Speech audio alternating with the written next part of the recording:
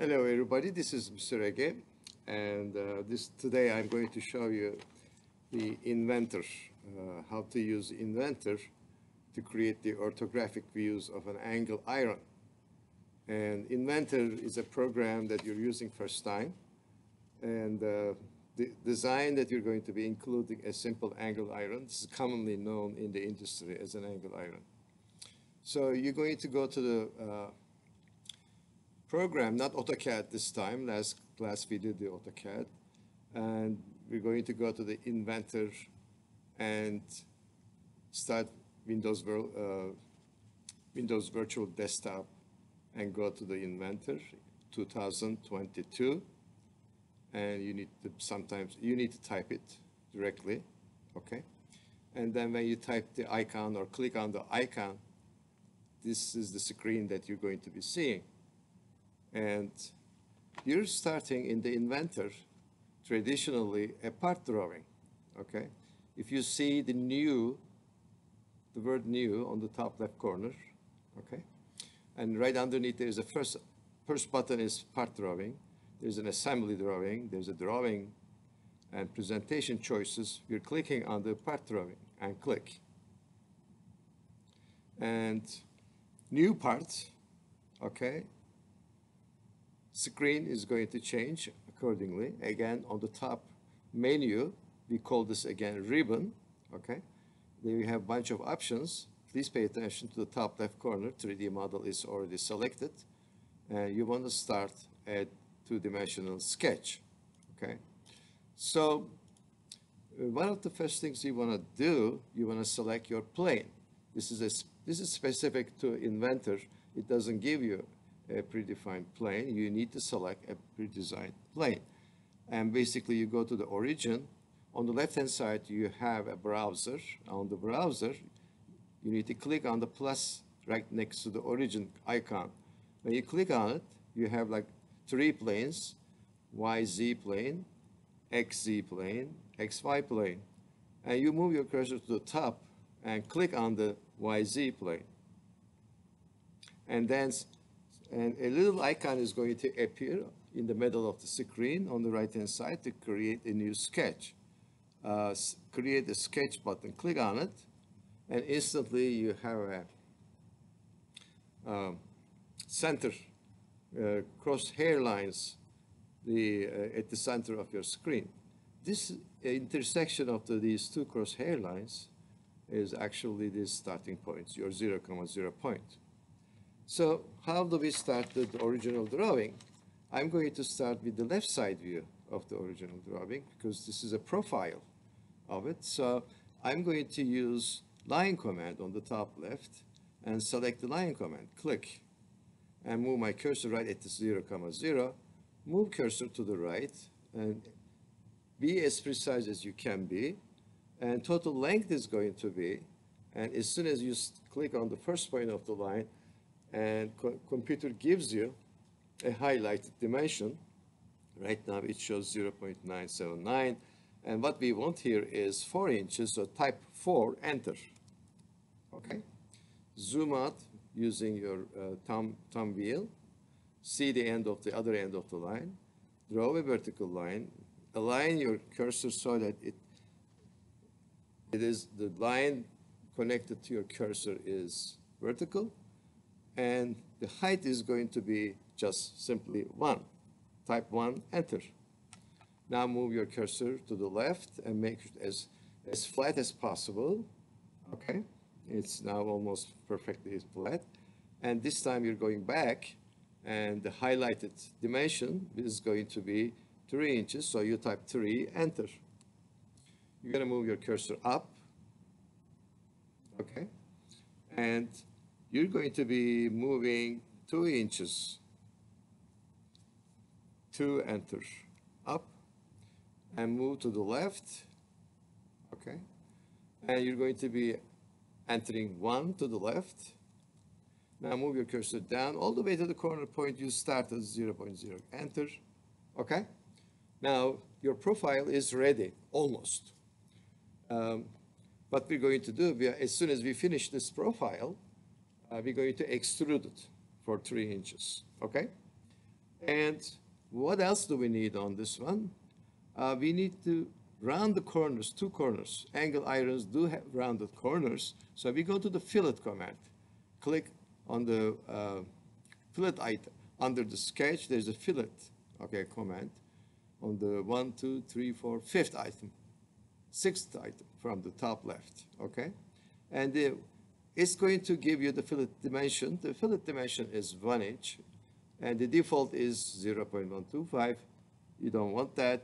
You want to enter 1, and then move your cursor to the top line, and the second line next to it, just like that.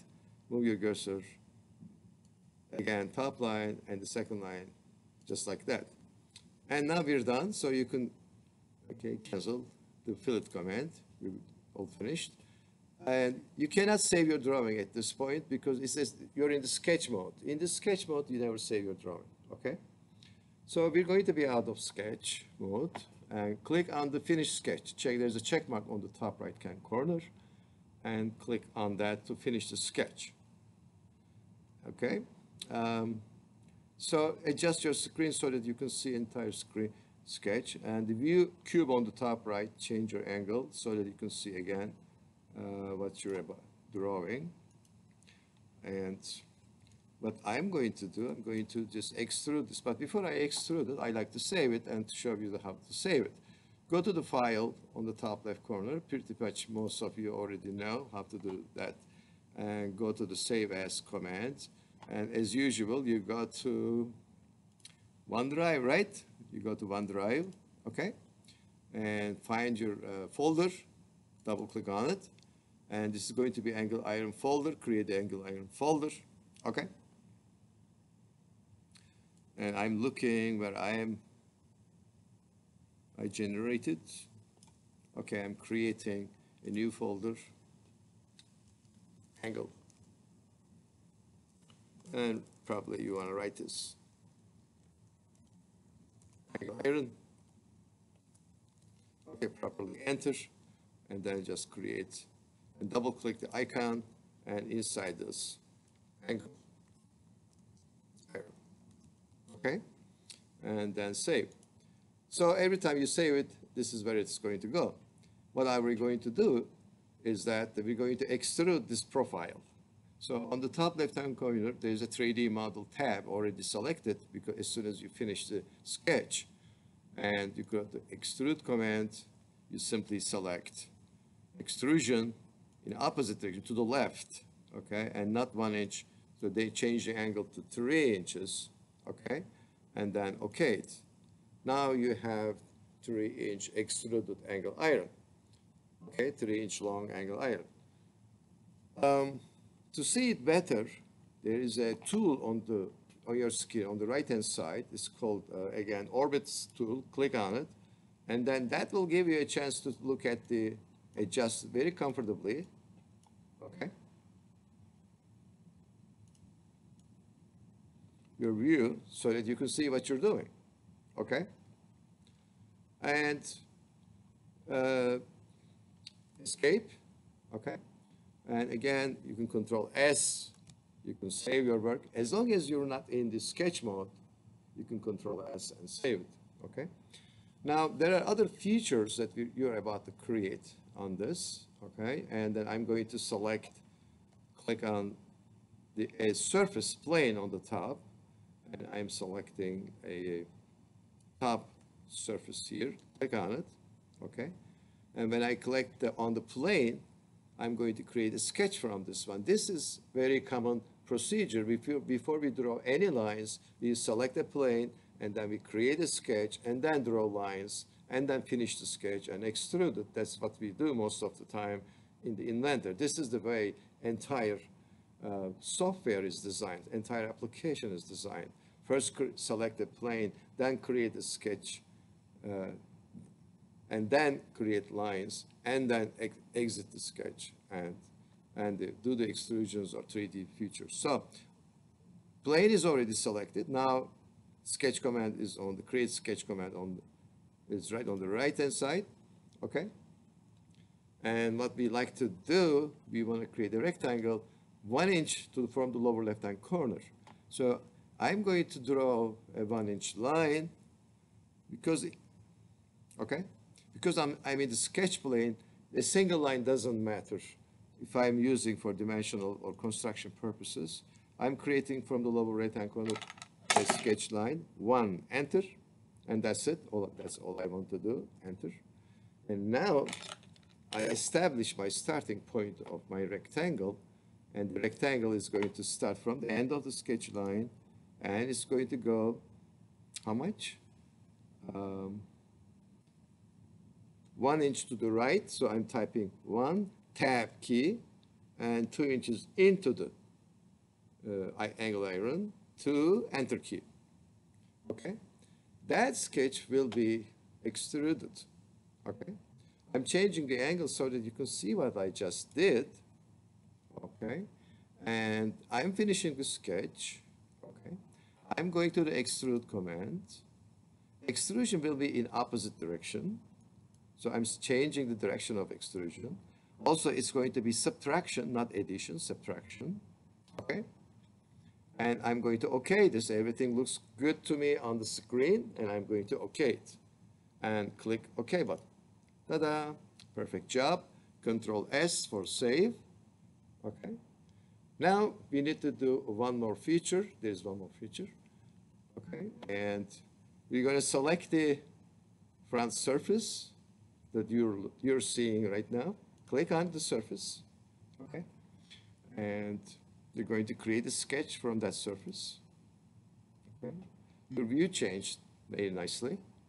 And now we're going to generate, again, one construction line. I call this construction line because we only use it as long as we need it. Okay? We don't use it for other purposes. So 1, enter.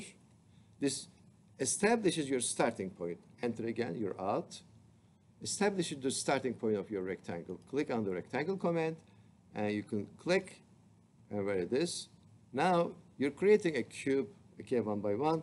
So type, when it's highlighted, when the dimension is highlighted, type 1, tab key, type 1, enter key. Okay? So we created a rectangle, and I'm changing my view so that you can see what I am doing. This time I'm going to finish the sketch again one more time. I'm going to go to extrude again. Computer knows what I want to do. The extrude is already. I go to in opposite direction. Okay? And subtraction is selected, not the addition, but subtraction is selected. Okay, and I'm going to OK it. Boom. And you have entire angle iron has been completed. This is the solid model of angle iron project is completed. Is this good enough? Can we return this to our client and collect the money, get the check from the client? No, not yet. But it's almost there. We're very close to the finishing. So solid model is finished, but not the drawing. Drawing is directly has to be created by you, me, and whoever. Okay, and drawings are going to be emailed or electronically transmitted to the manufacturer. And there is a certain rule when it comes to the mechanical engineering drawings. And that rule is you have to have orthographic views created. Good news is Inventor is a very modern program, very advanced in multiple ways. It creates it automatically for you. Okay? So how do we go and create orthographic views? Okay, we need front view, we need top view, we need at least side view. Okay? So this is the front view, usually supposed to be essential view, and Control S for saving. Okay. How do we go to view? So we go to the file. Okay. Again, click on the new. Okay. And this time you need a drawing file. If you look at it closely,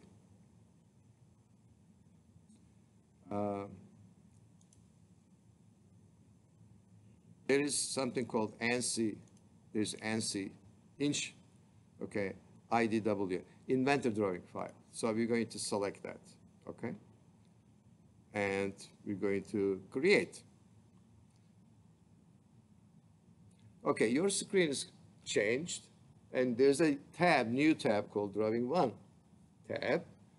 Okay, there's a huge, gigantic drawing file in front of you, and which you don't want that. Okay, so NCA is very large size, probably it's like 3 feet or 4 feet wide, 3 feet, something like this. You don't need this. So go to the left browser you see on NC large, select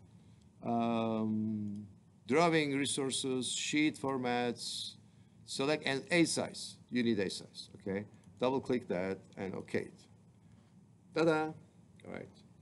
This is good, but the drawing here in the middle of it is pretty bad. This is a 3D called perspective drawing, and we use it sometimes. We don't use it all the time, and that's currently that's non-standard. It's not even an orthographic view. It's called pictorial view. These views occasionally used, okay, maybe 50% of the times, but not 100% of the times. And I want to start with the orthographic view rather than this view. So I'm going to delete the view 1. Yes, delete the view 1. Okay. So where do we go to create a new view? We go to base. Okay. And we need to choose a front view and change the scale. I want to change the scale to 1/2. Okay. And this is hidden line removed. No, this is a hidden line. So selective style, first one on the style. Okay.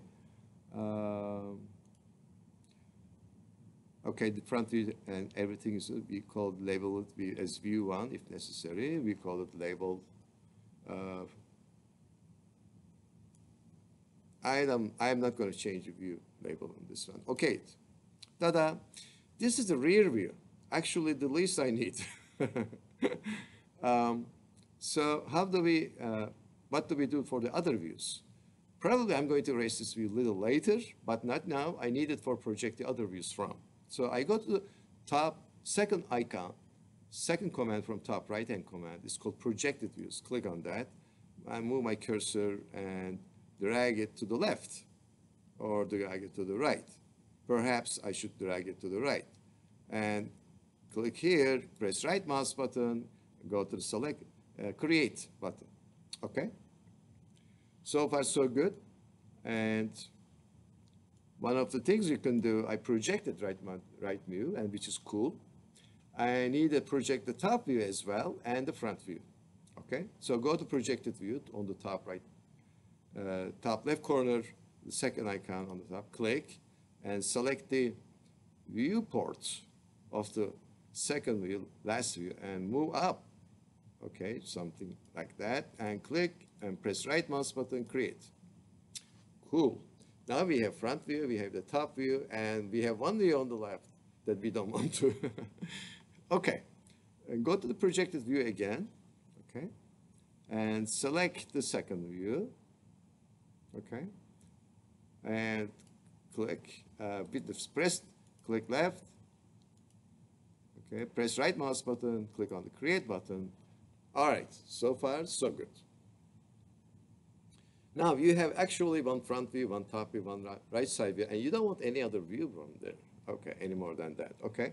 So there are a number of things you can do once you create those views. You can double click, for example, okay, on the viewport, and you can change that to the master view, front view. I made the front view master view, for example, and okay.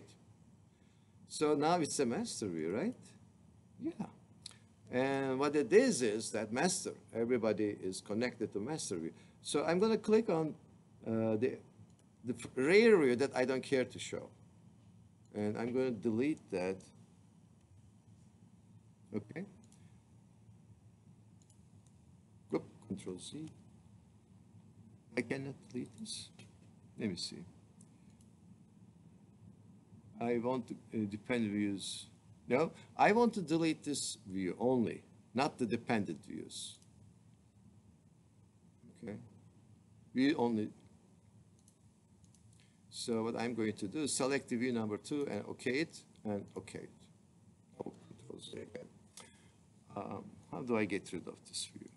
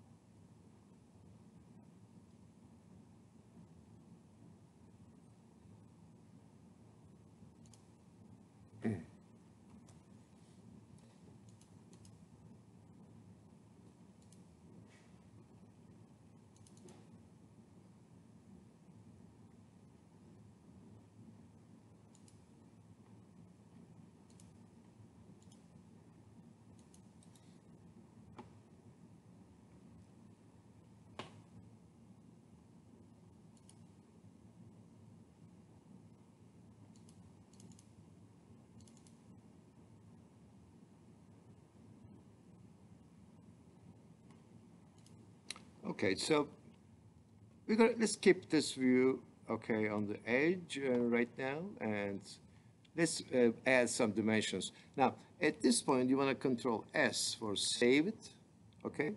And it's an emreegeangleiron assignment, and this is a drawing file, supposed to be saved separately, and okay it.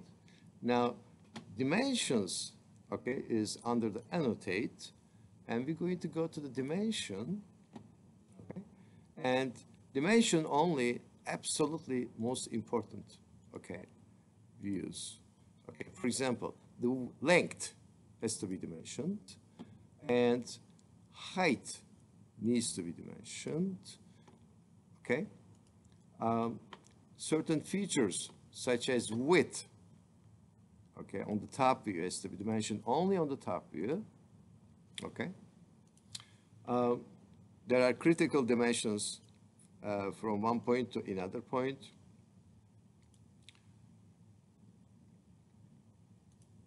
They have to be dimensioned.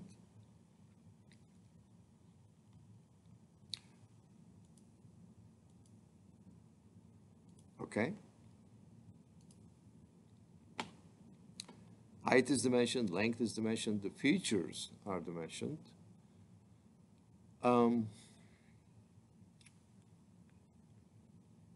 And also thickness. Thickness is very critical. There is a special, okay, course for the dimensioning and tolerancing. If you go to mechanical engineering or aerospace engineering or aeronautical engineering school, you're going to have to take that course. It's called dimensioning and tolerancing, and it's a one semester course, and it's extremely important, okay? So, for example, this height, thickness is not repeated. That dimension is not repeated because they're all the same and it forms a pattern. So one of the things you can do, you double click the dimension and inside you write TYP, capital letters, okay, TYP. That means typical, short for typical. For example, you can say 2x means at two locations, okay? So that's one of those things I learned, okay, during time I'm working with engineering companies. And another thing, company name has to be written. Control S every time you accomplish something, okay? And another thing, company name has to be written first, and then the drawing name has to be written. Company name is here, we're in the Fairfax company, Fairfax High School company, so we're going to write annotate text. We're going to choose the top left corner of the box. Top left corner. Drag the top left corner all the way to bottom right corner, opposite corner, okay? And then we're going to select the midpoint. Then we're going to select midpoint, and then we're going to type 0.2 inches, and then we're going to click inside and say Fairfax High School, okay? In capital letters again, and make sure it's written like this, Fairfax High School, okay? And then click OK, and we're going to do this one more time, and this time for the title, and title is, again, has to be centered, middle centered. Height has to be centered too, and capitalized, and it should be 0.2, okay, angle. The height of the letter is 0.2 inches, and we're going to type this time emreegeangleiron orthographic views, emreegeangleiron.